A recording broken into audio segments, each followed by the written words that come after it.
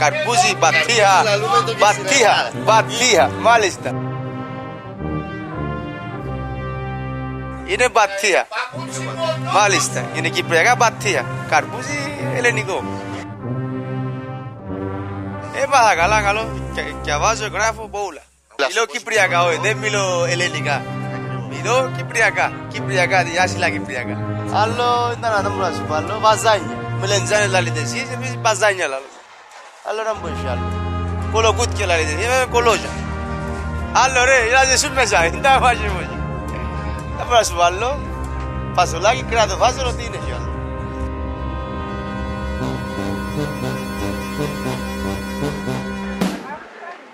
Υπάρχει δημοκρατία όπως θέλει ο καθένας εκφράζεται.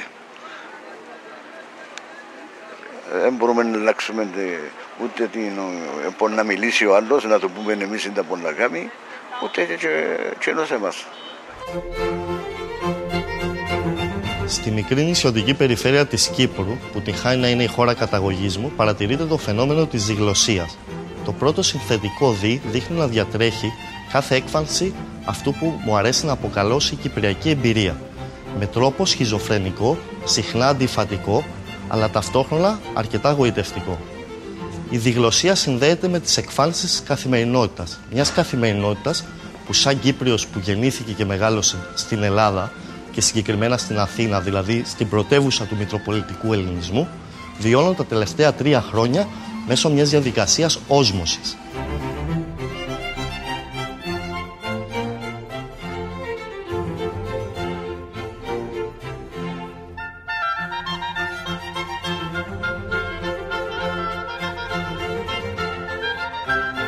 Στην Κύπρο μιλιέται στην καθημερινή επικοινωνία η κυπριακή διάλεκτος από πολύ κόσμο.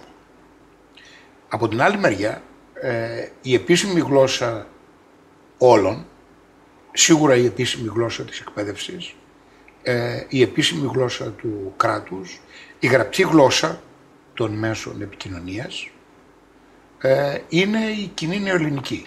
Ποια είναι η διαφορά γλώσσας και διαλέκτου? Η γλώσσα έχει μαζί της ένα εκπαιδευτικό σύστημα και ένα στρατό για να επιβληθεί. Η διαλέκτος απλώς ένιωσε.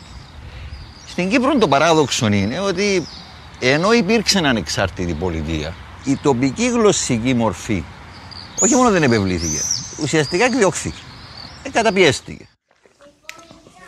Εγώ δεν σκέφτομαι τη γλώσσα σαν πολιτική θέση ή διεκδικητικά ότι η κυπριακή έπρεπε. Εγώ προσπαθώ να καταλάβω γιατί εντοπίζει πολλοί κόσμος ότι στην Κύπρο έχουμε πρόβλημα. Έχουμε πρόβλημα έκφρασης. Ο Μενέλαος Χριστοδούλου, στο έργο του «Η Κυπριακή» κατά τη διάρκεια του 18ου και 19ου αιώνα, κάνει μια διαπίστωση. Διαπιστώνει ότι η ελληνική γραπτή εξουσιάζει την κυπριακή προφορική. Ωστόσο, εμέσως πριν σαφώς, κάνει και μια άλλη διαπίστωση, ότι η κυπριακή μπορεί να αναγνωριστεί ως γλώσσα και γι' αυτό θα πρέπει να κατασταλεί. Ξεκινώ από τον Μενέλαο Χριστοδούλου, διότι είναι ο άνθρωπος ο οποίος προσπάθησε να επιβάλλει την ελληνοποίηση των κυπριακών των πονημιών. Δεν έχουμε δηλαδή κάποιον ουδέτερον κλπ. Μιλούμε για το άτομο φορέαν, πέρα από την προσωπική του ιδιότητα, έκφραση και μια ιδεολογία. Άρα τίθεται το πρώτο ερώτημα. Τι ανάγκη, τι βίτσο μπορεί να υπάρχει, τι αίσθηση μπορεί να υπάρχει να θέλεις να εξαφανίσεις τους τοπικούς ήχους κλπ. Έφεραμε τα ελληνικά ως δαμέ και έρχεται ο Μενέλαος Χριστοδούλου και λέει παιδιά, έφερετε τα καλά ως δαμέ, αλλά είναι καλά. Ένα λεπτό ρε φίλε, δηλαδή ολόκληρες γενιές έφεραν τη γλώσσα ως δαμέ και έρχεσαι τώρα εσύ τον 20ο αιώνα να πεις θα αλλάξουμε όλα του τα τοπονημία, δηλαδή εντάξει έφερετε τα ως δαμέ, αλλά είναι καλά. Μα τούτο είναι λίγο παραμόρφωση της ιστορίας αν θέλεις, δηλαδή ή εφέραμε τα ή δεν τα φέραμε, δηλαδή γίνεται πιο λόγιο λάλλον στα κυπριακά.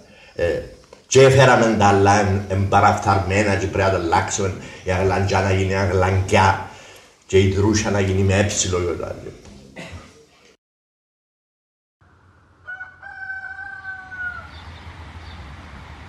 Ο Μενέλαος Χριστοδούλου, επειδή τον διακρίνει στην ακαδημαϊκή του εργασία και μία, θα έλεγα εντιμότητα. Και κρίνω σαν άτομο που κάνει πολιτισμικές μελέτες, δηλαδή που προσπαθεί να ανιχνεύσει τη ρητορική του λόγου.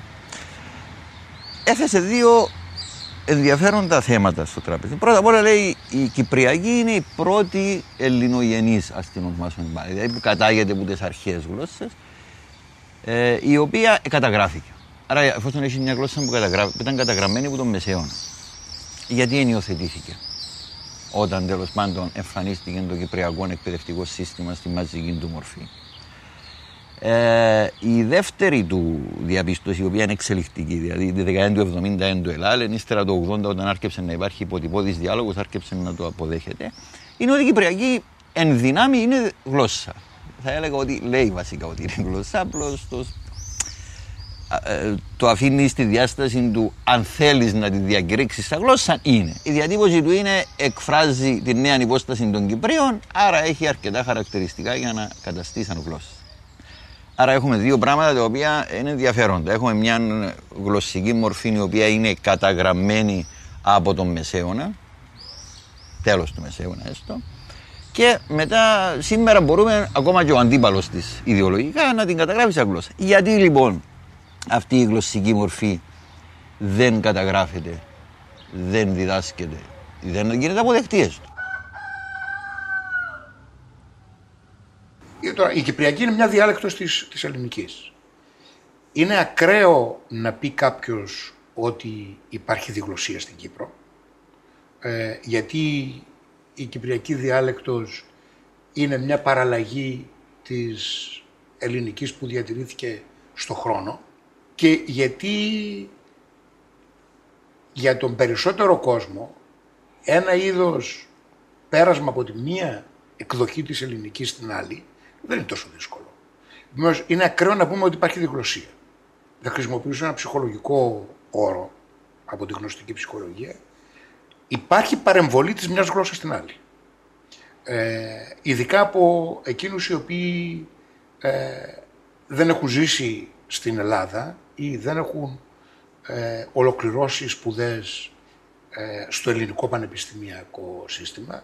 Υπάρχει παρεμβολή που κάνει ανθρώπους στην Κύπρο να αισθάνονται δύσκολα όταν θα πρέπει να μιλήσουν δημόσια, ας πούμε, και να εκφέρουν δημόσιο λόγο. Εκεί βλέπεις την αδυναμία και βλέπεις, αν θέλεις, και την δυσκολία την οποία αισθάνονται οι άνθρωποι. Κορέ μπράμα! Έχω και καρπούζιν, έχω πράγμα καλό! Πιάστε! Έλα! Μια ερώτηση. Ναι. Το καρπούζι, λαλούν το πατήχα στα Κυπριακά. Λαλούν το καρπούζι, λαλούν το πατήχα, ότι δεν το λες το λέω ότι το θες. Εσύ τι προτιμάς να το λέει? Και καρπούζι και πατήχα, το ίδιο πράγμα είναι. Πού ζεις, πού ζεις? Είναι σαφές για μένα ότι η πίεση της κοινής νεοελληνικής στην κυπριακή διάλεκτο είναι μεγάλη και η πρόβλεψή μου είναι ότι με το πέρασμα του χρόνου θα αυξάνεται.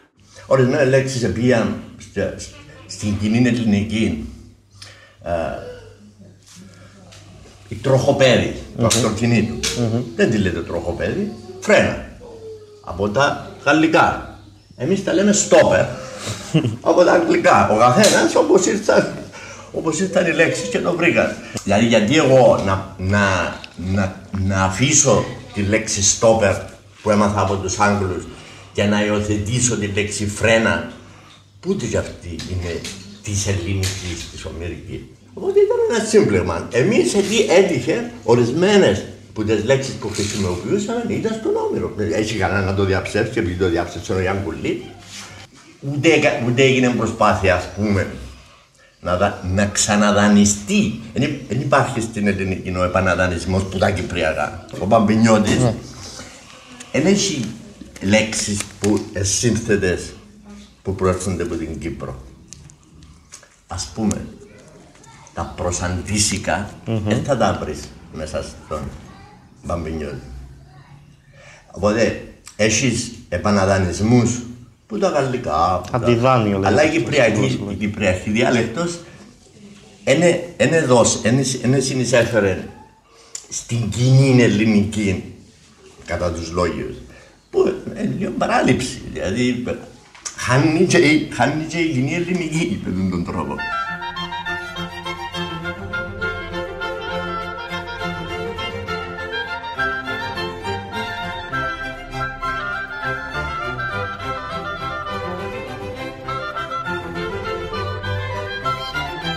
Ξεράστε τον κρασί, κονιάκι νούζο. Το μαραμένο του βιλί, περκισταθεί πιο σούζο. Δημήτρης Λιπέρτη.